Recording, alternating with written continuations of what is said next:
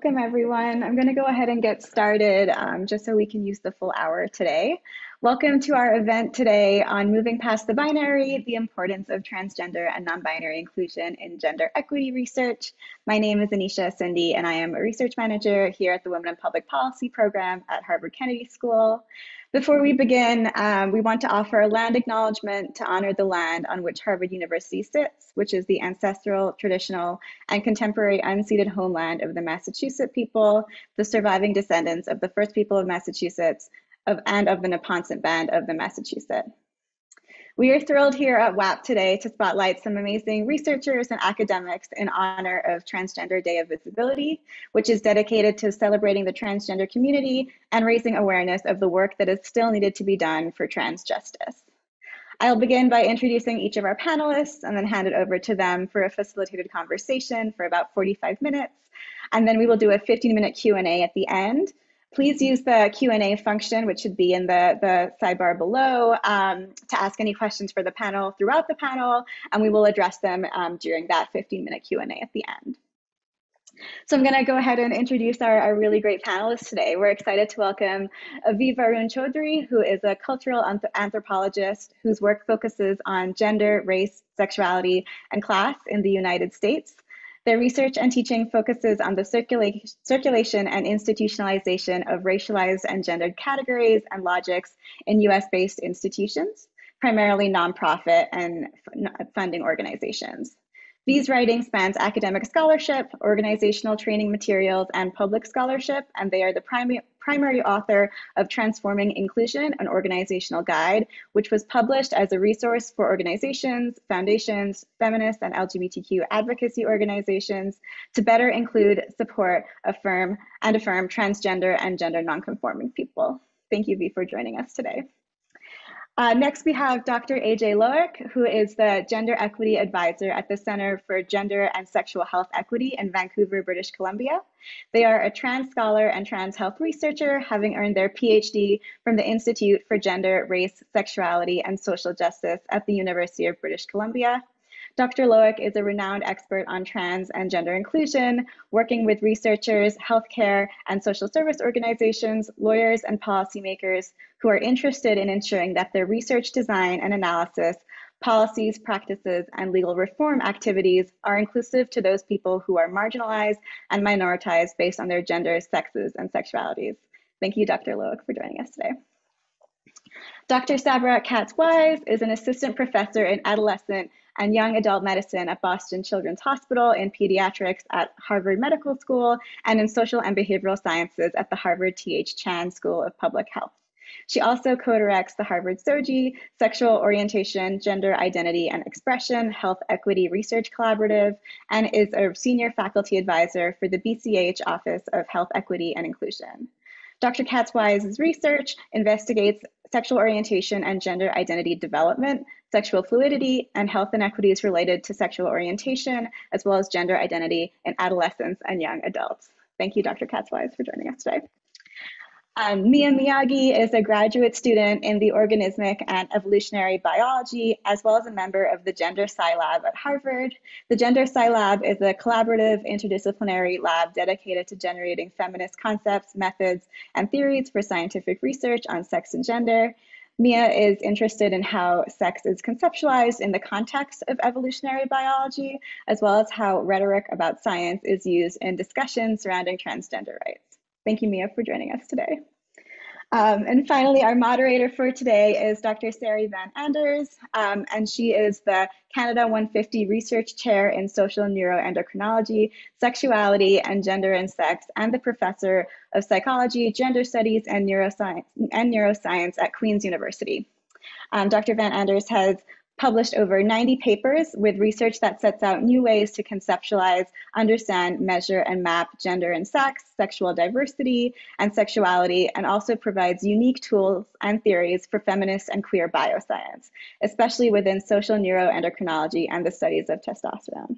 Dr. Van Anders has received numerous awards for her work in this space and is committed to progressive transformation efforts for academic spaces and beyond. Thank you all for joining us today, and I will hand it over to Dr. Van Anders to start our panel.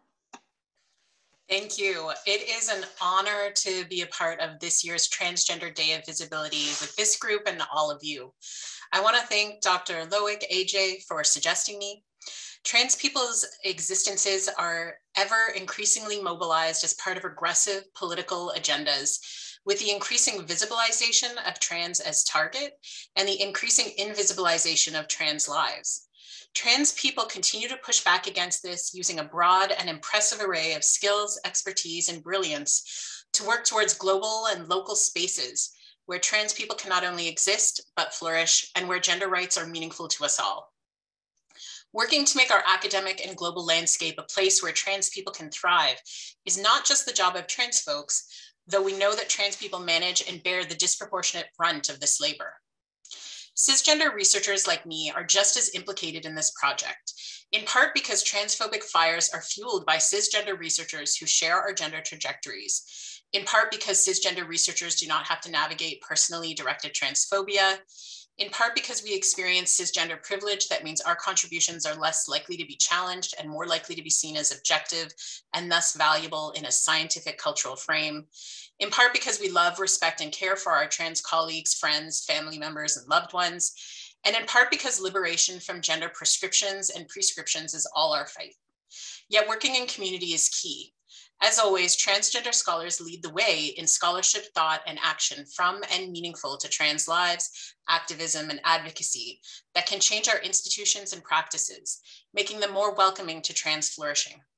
So for cisgender scholars, our job is to consider how to be involved in this work and even leadership while amplifying and honoring trans expertise and experts, helping to support the work trans people are doing to ensure trans visibility.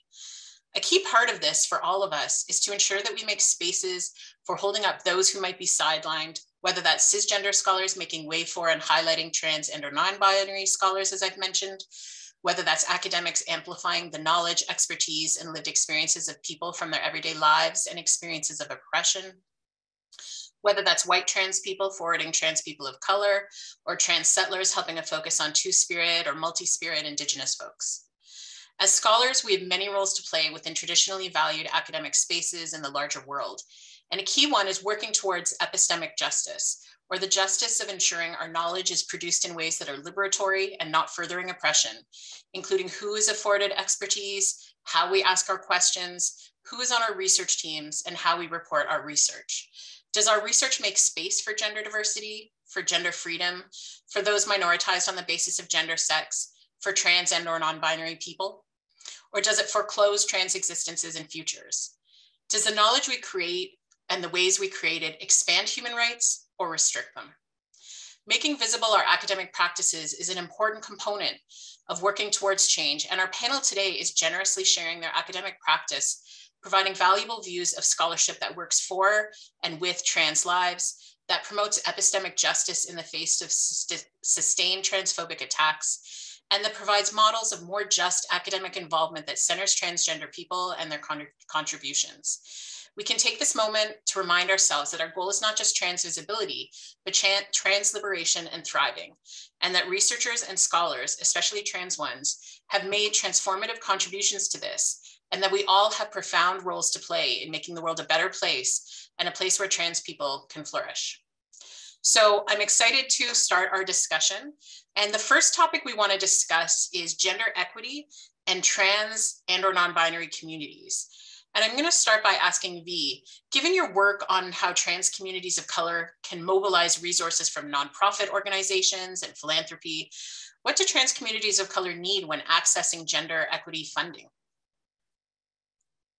Thank you so much, Dr. Van Anders, for that question, and for Anisha for your, and Moira for your organizational labor today. It's really exciting to be a part of this conversation, and happy Trans Visibility Day to everyone here.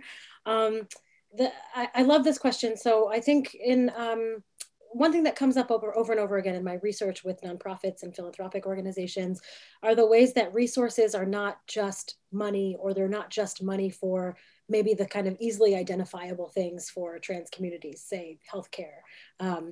trans funding, trans justice work needs to be focused really holistically on trans lives. And given the ways and the work of misogyny, particularly racialized misogyny, my work is based in the US, but we can really think worldwide about this. And there's intersections with class and ability, of course, and many other factors here too. Resources and needs really extend into the everyday. So I work with a lot of very grassroots organizations and funders that give resources and funding to very grassroots organizations that give small $500 to $2,500 checks, which might be about filling someone's fridge, or it might be about keeping the lights on or paying a particular bill that's due, right? And these are things that might be, that might miss a lot of kind of larger scale funders that are looking for some broad understanding of gender justice, equity, things like that. But they're missing the ways that people's sort of everyday lives work. And so when I think about the ways that trans communities of color are accessing resources, I always want to push people to think really capaciously about what those needs and resources might look like, and really trusting the voices of trans communities of color to say for themselves, well, what I really need right now is XYZ, and giving folks the space to actually name what those needs are and try to work against the kinds of institutional framings that we might have for what we think that those needs might look like. So yeah, that's my answer. Thank you. AJ, can you tell us about the importance of gender equity researchers, including trans and or non-binary communities? I absolutely can. Thank you so much for having me here today, and it's thrilled to be chatting with all of you. Before I dive into that question, I just want to acknowledge that I live and work on the unceded traditional lands of the Musqueam, Squamish, and Tsleil-Waututh peoples, which is colloquially known as Vancouver, British Columbia. I mean, I think the answer to the question is because trans and non-binary people exist and experience gender-based inequities. And the fact that we are part of the diversity of the human experience means that our issues, our needs need to be considered by researchers. That really, it kind of, from my perspective, goes without saying that research ought to be inclusive of the breadth and scope of human existence. And we exist, hi, we're here, we're visible today, but we're visible every day. And so researchers ought to be very meaningfully considering our inclusion and our inclusion at all stages of the research project and process. Thank you. Yeah, I mean, something I've often said is like gaps in our theories are actual people. It's not theoretical anymore. I mean, it's when you're talking about people that you're choosing to include or exclude. Mm-hmm. Yeah, thank you. And I might circle back to some of you about this question with some follow-ups, but I'm going to go to Mia. Given your advocacy about the importance of trans inclusion in STEM fields, can you tell us about the importance of inclusive language, perhaps including its impact on trans-related policy? Yeah, and first of all, again, thanks so much for having me, and it's wonderful to have this conversation with all of y'all today. Yeah, I guess specifically, I want to bring people's attention to a tradition of appealing to science on the right by actors who are sort of trying to advance anti-trans legislation by appealing to some sort of biological intuition that people have. And this approach, we think of as being quite effective because it does speak to sort of simple biology that people learn as children, and is reinforced through the ways that we interact with gender, both with cis and trans people in our day-to-day lives. Now, but I guess the point that I want to make is that a lot of scientists, especially in biology, have sort of washed our hands of having to deal with the nuance here by appealing to a split between gender and sex, and saying that, oh, we concern ourselves with some material world of sex and not gender.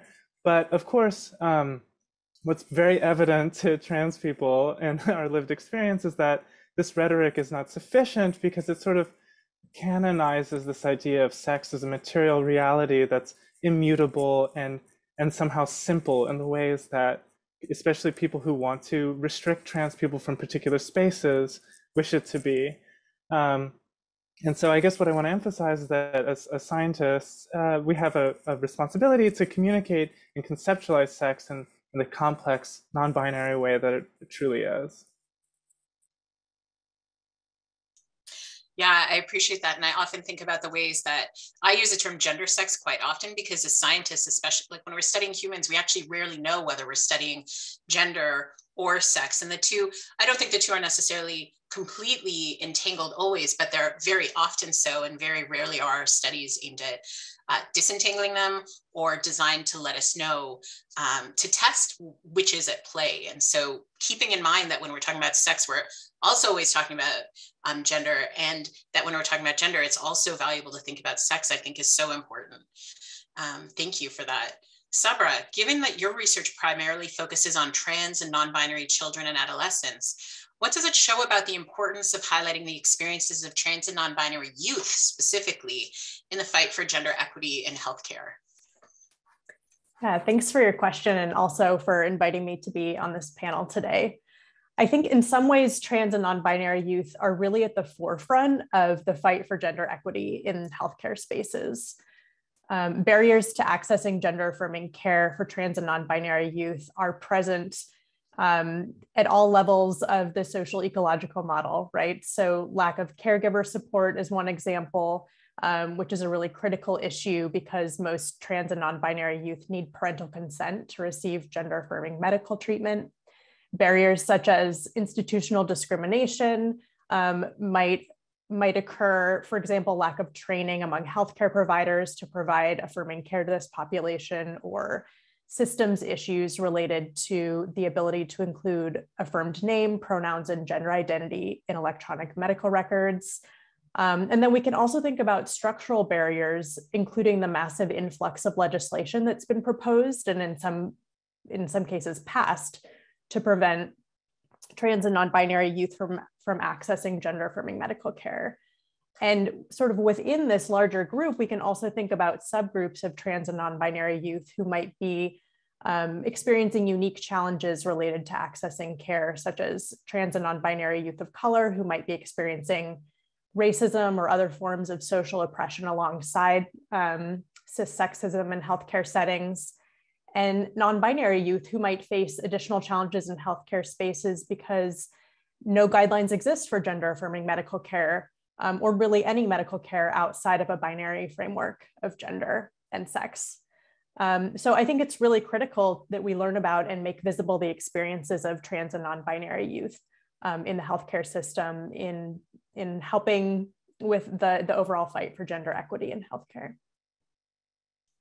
Thank you. And I've been really struck by how a lot of medical spaces instantiate a binary, but then argue that people, why can't people explore? Why can't people have time? And it's like that you literally force people into this and then wonder why people are asking to be in one of them.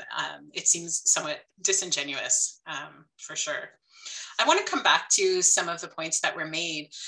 V, when you were talking about mobilizing resources from nonprofit orgs and philanthropy and trans communities of color and what they need, what are some barriers you see and or promising directions? You sort of talked a little bit about that, but I think we'd like to hear more. Absolutely. So I'll draw on an example from one of the organizations that I've worked really closely with over the last sort of 5+ years, the Trans Justice Funding Project, which provides grants to grassroots organizations across the United States, including US territories. They provide grants within the amounts of $2,500 to $10,000, and they're really sort of looking to get into sort of those gaps in the sort of trans funding world, right? So really getting to the people who might be doing meetings out of their living room or out of a basement, or using a tiny little office space that has a bunch of pamphlets that they're distributing to a community that might not otherwise get access to information about gender affirming healthcare, or might not have access to community otherwise, or movie nights that might be happening in a rural area where people don't really see each other in general, but certainly not transit or non-conforming communities. So that's really where that funding is going. And a lot of times those applications, people are speaking to, they can't necessarily appeal to your larger funders that might be asking for examples of kind of documented numerical data examples of how are you affecting people's lives. What they can speak to is what it feels like to be trans in their environment, and what it feels like to experience transphobia, racism, classism, sexism, misogyny, in this environment, right? And they can speak to kind of the laws that might be on the books or might be threatening to be on the books in those places that are threatening their lives, or they can speak to individual experiences. And so grant applications in that context for TJFP, for the Transjustice Funding Project, are really focused on kind of getting at those stories, getting at sort of what can you tell us about where it is that you are and what it is that you need. And so those are what sort of some of the questions are kind of oriented to. And oftentimes, you know, there's a question that they always have in the application about fundraising challenges.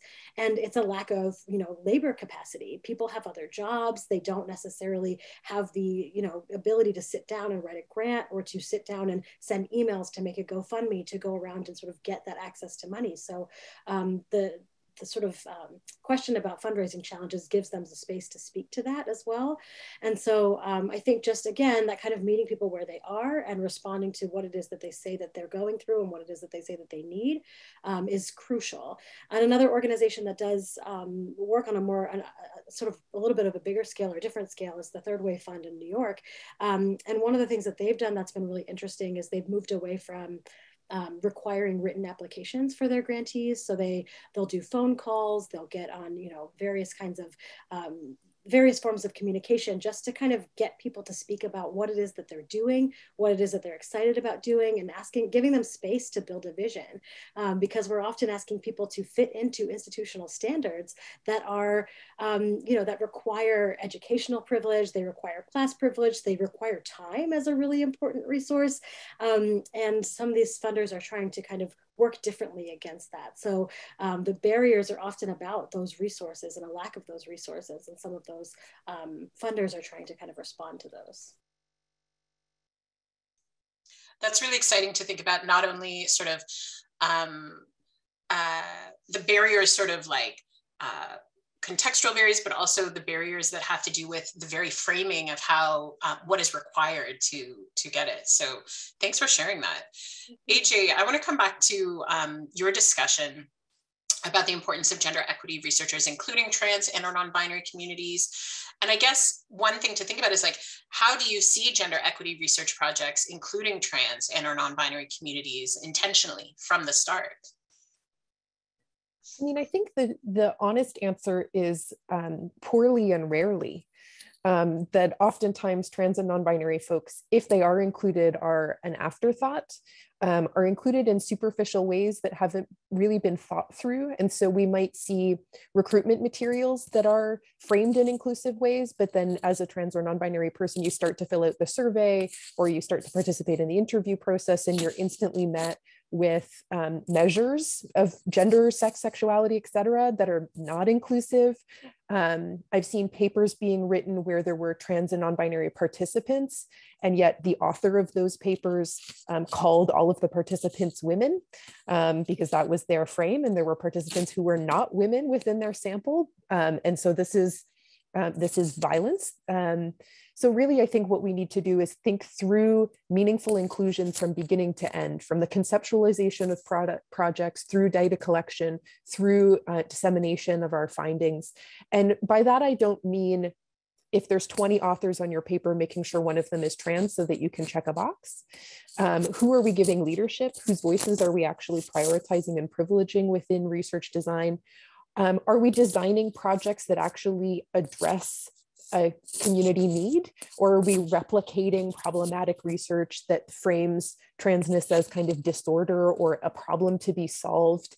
Really, this kind of attempt to include trans and non-binary people needs to be done holistically, critically, and with precision and care.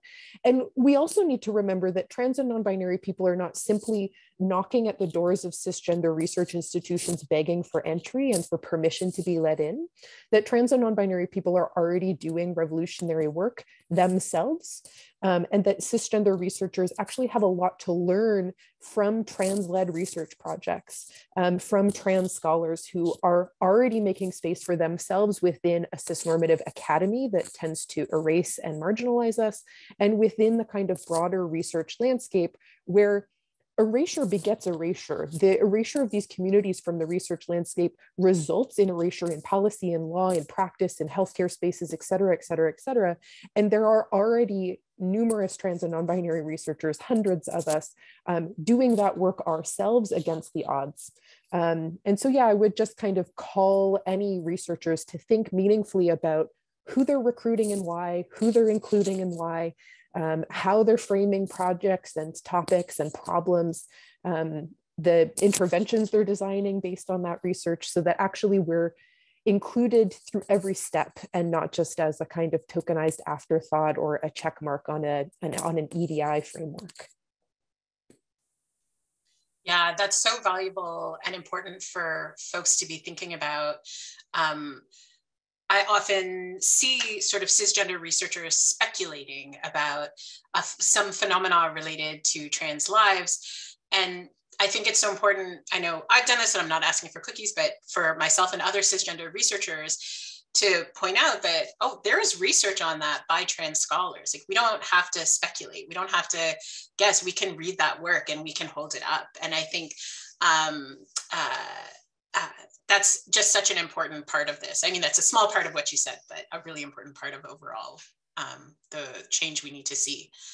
I want to talk about a different topic, related obviously, but thinking of trans-inclusive structural change, which many of you have talked about. And Mia, I'm going to start with you. From your view as a graduate student, how can academic institutions better support trans students specifically? Like, what systems and structures need to be changed to advance trans flourishing on university campuses? Just a small question. Right, yeah, there's where to begin. I think that, you know, as any trans student would tell you, there's a huge administrative gap in taking care of trans individuals. So just examples of this are names on forms, or processes you need to change your names on documents, or the names that instructors see when they interact with the canonical online systems for dealing with their courses. All of these areas are places where various administrative choices, either to support the ability of individuals to choose how they are presented to strangers and people who have sort of administrative power over them, or to not. And what you'll see interacting with these structures, and certainly something I encountered here at Harvard, is that a lot of these systems are designed without that student, this hypothetical student, in mind. They're designed in such a way that everything is supposed to collate to some legal-based framework for storing data. And I think that there's many small steps that could be taken for this to become more inclusive. But I sort of highlight this, but I don't want to minimize the impact also of the perspectives of faculty and lecturers and other administrators at the university. You know, certainly trans rights and trans inclusion are a hot button issue. That's no sort of contest. And a natural sort of consequence of this is that at institutions, there are naturally conflicts in views between different faculty members, between faculty and students, so on and so forth. And I think universities as a whole have taken steps to sort of try to appear more neutral with respect to especially the political discourse around healthcare for trans youth, trans inclusion, stuff like that.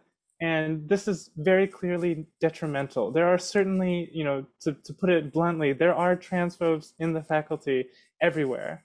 And requiring trans students to have whisper networks to deal with this is not, you know, it puts an undue burden on these students, and sort of to what end? You know, all it does is protect the sort of political viability of the institution. So. Thank you. Yeah, trying to portray sort of trans lives and rights as a, you know, 6 of one, half dozen of the other, or like, let's take a middle road. Like, human rights aren't a middle road kind of thing. And putting students' abilities to exist and flourish and thrive, that's what that sort of rhetoric does, is put that at risk. And often to, as you say, to really support people whose lives aren't, whose lives, you know, this isn't on the backs of them. This isn't a burden in that for their lives. So thank you for that. AJ, researchers often focus on cisgender women and gender equity research. And you talked a little bit about this, the way people will name their participants as women, sometimes whether they are or not. So they often focus on cisgender women and gender equity research. And what do you think some of the structural changes we need to see to support meaningful and impactful attention to transgender and or non-binary communities in the field? A really great question. And I think we do have really numerous levers at our disposal, but it is a push that requires the buy-in of folks at different kind of spaces and who serve us in different roles. So if we think about how a research project is conceived and then funded, we have funders, we have ethics review boards, we have journals that have peer reviewers and editors. We have faculty who are supervising graduate students. We have all these kinds of folks who are involved and have their eyes and hands on research projects all the way along the system. And if we could implore those individuals to stop exclusionary research in its tracks, then there would be more impetus for researchers to design research in inclusive ways, because they wouldn't be funded, they wouldn't be published, they wouldn't pass ethics approval. And so really it needs to be a kind of concerted effort where everybody involved in research and everybody involved in kind of the start and stop bureaucratic processes of research would be able to flag a project and say, for example, oh, you're interested in studying obstetric violence. Why is your project exclusive to cisgender women? There are trans and non-binary people, intersex and two-spirit people who ought to be included in this project. Until you fix this exclusion, we're not going to fund you, we're not going to publish you. This project is not going to receive ethics approval, it's not going to go forward. And really, we need that kind of holistic approach to structural change so that inclusion is not the exception to the rule, but actually exclusion needs to be transparently justified. You need to explain to us why it is that you didn't include everybody who ought to be included. And that's the expectation and threshold, as opposed to an inclusive study being the exception that itself was challenging to fund and challenging to publish, because actually the entire system can begin to shift and actually demand meaningfully and thoughtfully inclusive research as the standard. And really this is about gender equity, but it's also about robust and sound science, that actually our science is going to be better if we are inclusive of all people, if we acknowledge the way that oppressive systems impact who we study, what we study, who gets included, who gets invited to the table, that ultimately that is to the advantage not only of the populations that we serve, but to like science as this kind of idealized system. Thank you. So, and AJ, that makes me think about, you know, the research infrastructure, because we often think of this as sort of individual, and I think there's definitely room for individual work and change in this. At the same time, we do want to see the research infrastructure and landscape, the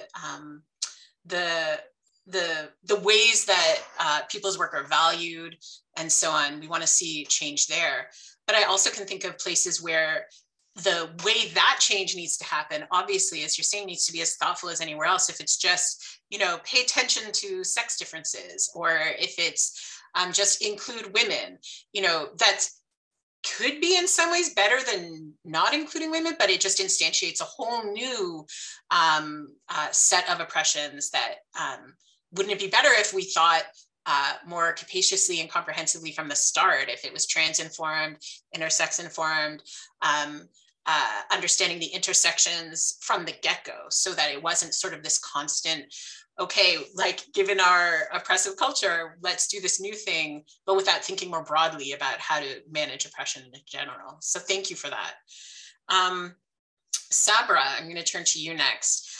What are some of the implications from your research on transgender youth or with transgender youth and families for clinical practice and healthcare institutions? Yeah, thanks for that question. I think my work and the work of others in this field has really highlighted how interventions to support trans and non-binary youth in accessing gender affirming care really need to occur on all of those different levels and all of those different contexts that I mentioned earlier. Thinking about the family context, that's where a lot of my research occurs in examining the family environment and family functioning for trans youth and families. And we really need to have interventions that address lack of caregiver support and help caregivers understand and learn how to affirm and support their trans and non-binary youth. If we're thinking about the institutional level and discrimination in healthcare settings, we really need to focus on healthcare provider training and education on how to provide affirming care to this population. We think about a systems level in institutions. We need to update electronic medical forms and intake forms to enable the collection of affirmed name, pronouns, and gender identity. And those systems need to also carry through all different aspects of care, for example, from front desk interactions to clinical visits with clinicians to ID badges and bracelets. We need to think about all of those different areas. And then on a larger structural level, we really need to engage in advocacy to push back on all this legislation that's preventing access to care in the first place for this population. Thank you. That all sounds so important. And it obviously dovetails with what Mia was talking about with electronic records. There's sort of this legalistic framing in a lot of these spaces that may have worked for some people at some time, but clearly isn't working for people. And the rationale for it has never really been clear in a lot of ways. So that's just to think about one of the things you said.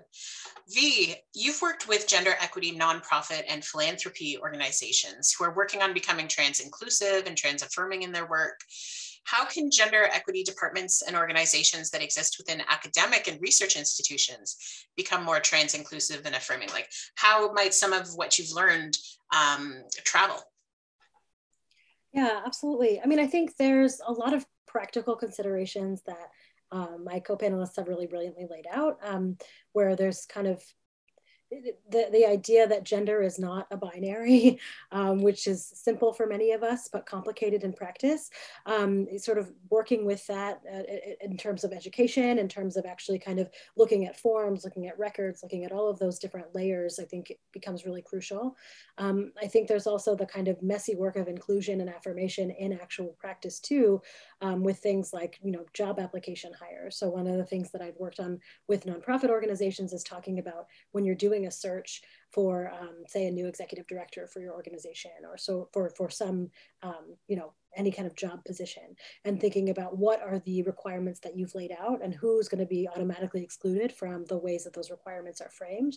One of the things that's been really important in a lot of nonprofit contexts is changing the sort of expectation of a bachelor's degree or a college degree, and changing that to sort of like relevant experience, because many community members are very, very qualified to work in nonprofit organizations from their work of just organizing with communities, and not from getting a bachelor's degree in, say, sort of social work or sociology or whatever it may be.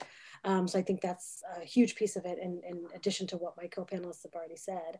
Another thing that I think is really important that I think a lot about with my students is when we think about what gender is and what we're talking about with gender, it's a term and a category that has a very racist, classist, ableist history, right? Understandings of gender in science and psychology and medicine have been tied to histories of the transatlantic slave trade, to histories of colonization. And so any understanding that we have of gender and gender equity has to be intersectional. It has to include the the ways that we understand racism and classism, misogyny, all of these things together. And so I'm always pushing for kind of a way in which trans justice work and trans inclusion work thinks about all of those things. And I think similarly, gender equity can't just be about saying, you know, like what folks have already pointed to, not just, you know, we included women in this study, or we didn't just assume male as the human. Instead, really thinking critically about what it is that gender means to individual participants in a study, or, you know, what gender means to individual people who might walk into the door of an academic or research institution, whether it's to work or to be a research subject or whatever it may be. It's thinking about sort of this complicated ways that there's no one way that gender plays a role in people's lives. And so gender equity is really a project about broader equity for all people. And trans gives us a really beautiful, productive way to kind of think about that, but it doesn't necessarily land for all people either. So just thinking really critically about how gender works and these complicated histories of it. So it's a sort of a balance between doing that work of saying, okay, these are pronouns, these are ways to be trans inclusive, and also recognizing how much difference there is across gender, you know, within the United States alone, but certainly transnationally, cross-culturally, et cetera. Yeah, that is so helpful and important for us to be thinking about.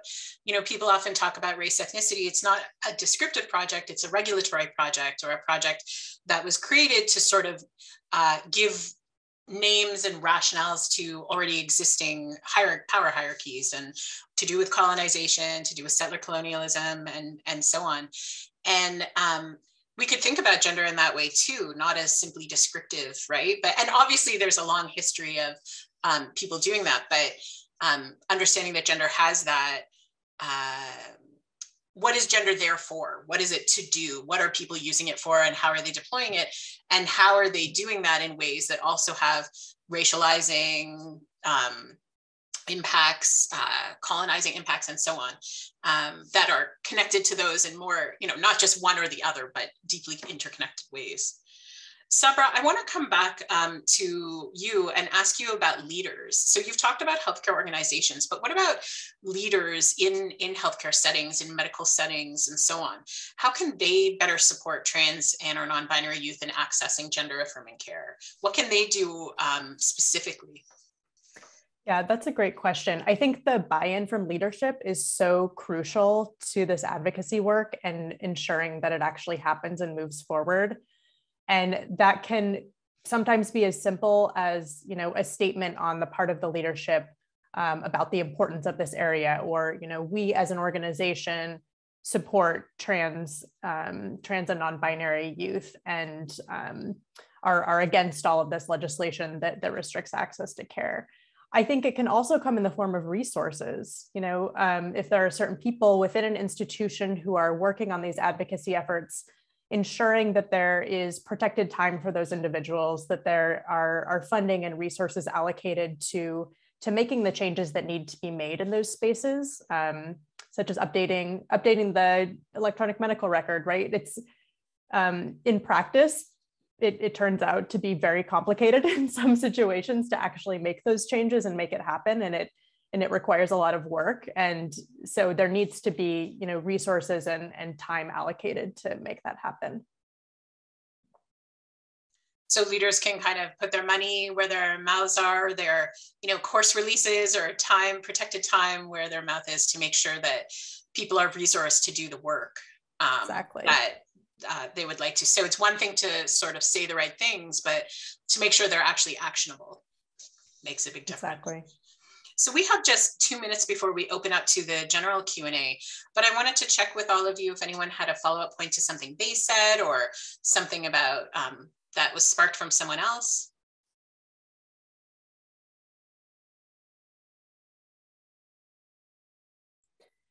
I was thinking a little bit about something, I can't remember who said it earlier, about, I think it was Sari maybe, about just acknowledging that there's so much work that's been done out there by trans academics in research spaces. And just to also say, if it's an area where that work hasn't been done by trans people for whatever structural barrier reason, engaging the community in other ways can also be an important way to make sure that those voices come into the research and work, and sort of balance out the cisgender-led research projects that are out there, mine included. You. Thank you. Yeah, and I think when I think about what V was saying, like, you know, just because it's not, well, you didn't say this exactly, V, but I'm thinking like, just because it's not in the academic literature doesn't mean it's not out there either, because there's so many forms of writing and speech and knowledge out there that, you know, academics is one place we can turn to, and we should be, and you're right. And then also thinking more broadly too, because who has access to academic spaces is quite restricted, and therefore we can restrict what we're sharing if we only turn to academic knowledge for, especially for people in marginalized groups and social positions. I see AJ's hand. Yeah, just building on what Sabra was saying about, you know, leadership putting their money where their mouth is, as it were. I'm seeing a shift towards institutions updating their missions and value statements to kind of indicate that they value inclusive, like EDI frameworks and principles, even stated principles of gender equity. And I see also shifts towards the diversification of student populations, med students, research teams, that kind of thing. But ultimately, that is only ever going to be lip service unless an institution has done the work of creating safer spaces for these individuals within the institution. Otherwise, we're just inviting marginalized people into the lion's den, and inviting them to be exposed to violence, while the institution gets to say, but we value equity. And so ultimately, we need those leaders. We need folks to be able to learn how to operationalize their values. What does it actually mean to create an inclusive workspace, to create an inclusive research team, to create an inclusive research project? Because I think a lot of folks might value gender inclusivity, might value gender equity, but don't actually know how to put that into practice. And so we need to provide folks with the language, skills, competencies, confidence to be able to do that, or else we risk further marginalizing marginalized people by inviting them into a system that's only going to cause them harm. Thank you. And I also think about even the language you might use, like welcoming in, inviting in. That sounds really positive in some ways, but it makes clear who's, you know, if it's your house, you invite people into it. It's not our house. It's not our space. And I think even the way we frame it can be really indicative and can help us think, okay, like, is this my house? I'm inviting someone in. And sometimes that might be the case, but let's be thoughtful about that. And if I want this to be our house, well, what does that mean? That's a very different kind of conversation. Yeah. So I'm going to turn to some of the questions, and I'm going to pick a little bit randomly. Let's see. Elaine Zundel, and you can let me know. I hope I'm pronouncing names right. I care so much about name pronunciations because mine is always wrong. I really appreciate your point about designing research that is more inclusive. I've encountered bureaucratic structures that require more documentation or justification to include trans and or non-binary folks in a study. I think this comes from the assumption that trans and or non-binary folks are more vulnerable populations. Should we push back against this? Who would like to go first? Mia or V? Because I think we just heard from AJ and Sabra. Sure, I'd be happy to comment on this. Yeah, I think this is like an interesting tension, right, between trying to minimize friction for studying certain populations and trying to make sure that the research done on them is productive and nonviolent, honestly. And I think a good example of where, you know, how we can think about this tension is in things like genetic association studies for marginalized identities. So this would be like a sexual attraction GWAS or something of that nature. And there's a lot of discourse about studies like this for good reason, because there's you know, arguments between, is all science worth doing? Shouldn't we study these populations versus, you know, there are real material consequences to putting this information out there, if it's even scientifically valid. And I think the important distinction, in my opinion, is differentiating between including individuals in a sample for a study that studies some disjoint phenomenon, like you would want to include trans people in something studying aspirin effectiveness, just in sort of a vague sense, versus a study that is looking at, say, is hormone therapy causal for some medicalized phenomenon? These are very different ways of approaching trans populations, and I think it's appropriate that we have different standards for these sorts of things. So I hear you saying, first of all, there's not sort of like a one size fits all. It's not like trans inclusion looks the same for every type of research question. And there might be times where we need to attend to, I mean, we always want to attend to specificities and vulnerabilities, but there might be times where the stakes are different, for sure. Thank you. Does anyone else have a quick add-on thought to that before I move on to another question? I can just add on from sort of the youth perspective that, youth and research already require extra protections within a research ethics framework. And I think trans and non-binary youth in some ways do require extra protections beyond that. If we're thinking about how there's a lot of rejection in family contexts, and some trans and non-binary youth might not even be out in their families. So requiring things like parental consent is not always appropriate in research with that population. But I think at the same time, we also have to have a balanced view and not expect that all trans and non-binary youth in a given study are going to have negative outcomes. And we need to make sure that we're also focusing on strengths and resilience, and having a holistic view of these participants. And to some extent, it's also like maybe an empirical question. I mean, not that we want to test out how harmful research is per se, but I know sex research, which is also one of my homes, has done a fair bit of work. There were assumptions that asking about sex was always harmful, and had certain kinds of harms. And people did a lot of research to see, well, what kinds of harms are they? When do they exist? When don't they? How do they compare to harms from other kinds of research? And we might take that approach that, there can be harms just as there can be with anything. And what do they look like? How do they change over time? How do they depend on the group we're working with, and so on? So thank you for that. I'm going to go to another question, which is, AJ was talking about visibility earlier, and I wonder why gender researchers talk very sparsely about ethical visibility and inclusion. For example, a team working on the sexualities of Greek heroes has trans and or non-binary members, but what is the point of including them if their opinions are relegated to the footnotes? So there's a lot there. Any thoughts? I'm happy to start us off. And I mean, I think the fact that we have a thing called Trans Day of Visibility speaks to the way that visibility is often valorized without thinking about the potential risks of visibility, that to be visible comes with inherent vulnerabilities and exposing oneself to the potential of discrimination and violence on the basis of that visibility.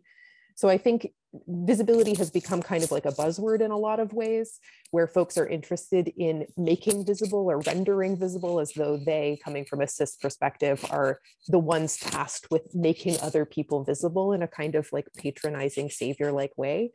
But that actually, like, visibility it alone is never going to be enough, that rendering people visible while exposing them to being relegated to a footnote, as this question asker has phrased it, is actually not only insufficient, but potentially more harmful than invisibility. And that we need to make sure, again, that like, we're not just including trans and non-binary people in order to check a box, in order to satisfy some kind of EDI framework, in order to kind of be performative in our allyship, that actually, if we're putting trans authors on our studies, that we need to make sure we're also insulating them from the harms of cisnormativity and violent transphobia within the institutions that they work within.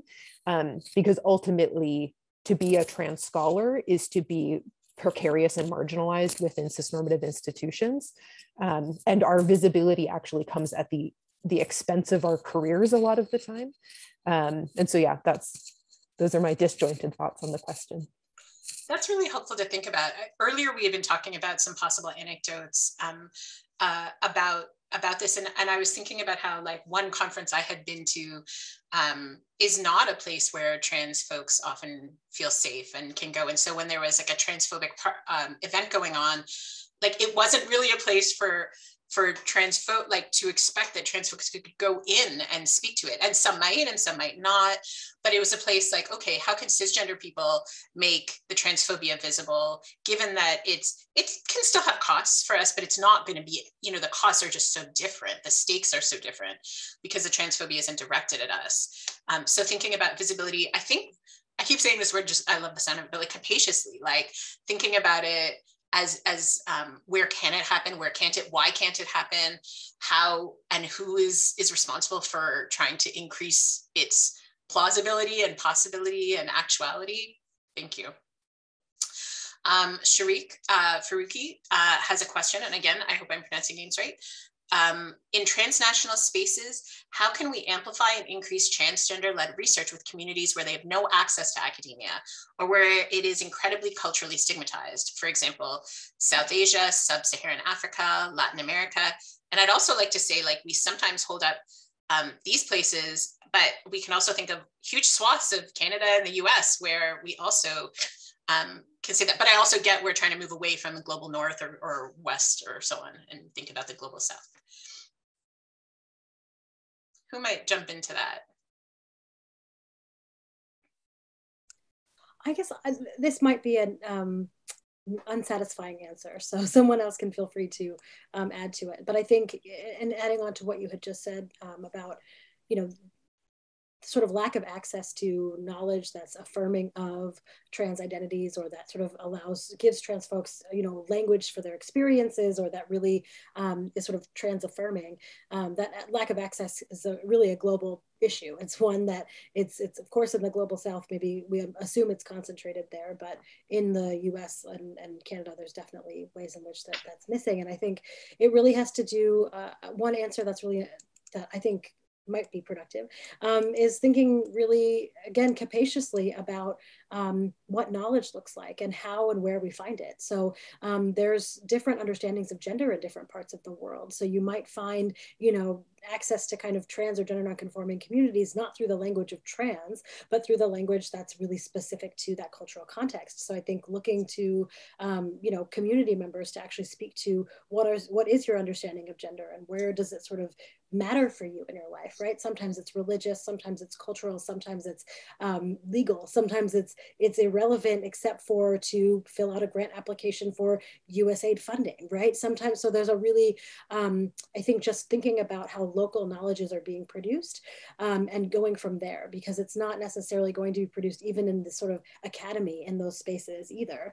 It might be coming from community-based organizations. It might be just coming from word of mouth and sort of communal living in life. So just understanding that gender and gender equity as a project is something that's never going to always look one way, particularly when we look outside of a Western or global North context. Thank you. Yeah, I think really understanding that these are experiences, existences, political identities. There's they don't translate, they don't transliterate necessarily, and like making sure we understand like what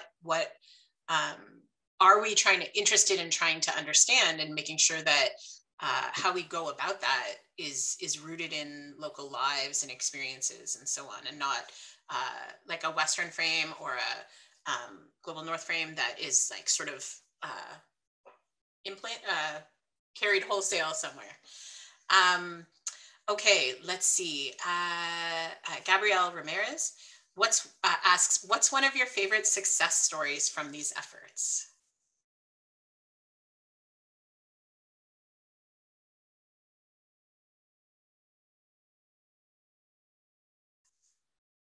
Mia, do you have one? You look like you're thinking of one. I guess, you know, success story is quite a strong term in a way, especially when so many of these things are characterized as ongoing projects. But I guess, like, you know, I think there are ways that we can be optimistic looking at the sort of progress of structures around us. And I think, you know, to touch on something that a lot of people have brought up, the ways that people think about including people in research projects have changed tremendously, even in very recent history. And I think that that's, well, not a concerted effort per se, is a really good sign for for, and a hopeful sign for science in the future. Thank you. Anyone else have a quickish one? I can give a quick one. As a research supervisor, supervise a lot of trans and non-binary trainees in different capacities as students and research assistants. And this feels in some ways like a small success, but when I see the use of correct pronouns from other people at the institution when they're emailing me about those trainees or talking about them in other contexts, that feels like a success to me, because I spend so much time correcting people and advocating for the people I work with to be using the correct name and pronouns. And when it's done, it feels really good.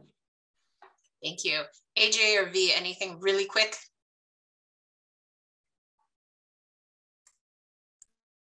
I guess I've seen really beautiful examples of how, in the world of the sort of grassroots funding round that I was speaking to, where that kind of, $1,000 check, $500 check can really end up sort of making a huge difference in people's lives. And one example that comes to mind is, I think it was a maybe $2,500 check that came through a giving circle through one funder that ended up allowing a Black trans woman to build a fundraising platform through which she was able to actually fundraise millions of dollars to house Black trans women in New York City. So there's been ways in which sort of the small amount of money you might think, okay, it's going to get thrown in one resource or something like that, actually has the potential to really make a huge difference. So that's a success story that comes to mind in my work. Well, I want to thank you all so much for your thoughts and insights and brilliance in today and all the work you've done up to today, V, AJ, Sabra, and Mia. And I want to thank Anisha for the amazing organization. And I want to thank all of you for coming out and wish you, those of you who are trans and or non-binary, a happy Trans Day of Visibility. Thank you so much.